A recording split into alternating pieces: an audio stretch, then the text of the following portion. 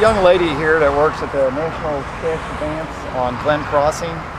She opened up the store this morning right at 9, and there was a male black subject waiting outside. She assumed to do business. He put her at gunpoint, made her give him cash, and then ended up tying her up and leaving her as he ran out the rear of the business.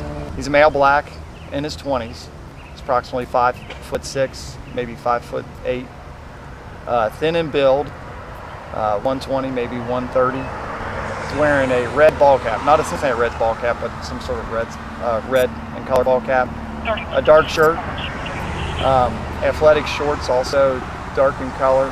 He had glasses on that were like prescription dark glasses, and he may have entered a Chrysler product with another male black driving after he exited the rear of the business. Anybody that was out here in the Glencrossing area right around 9 o'clock that might have seen him or seen him enter a vehicle, call District 3 and ask to speak to somebody in the investigative unit.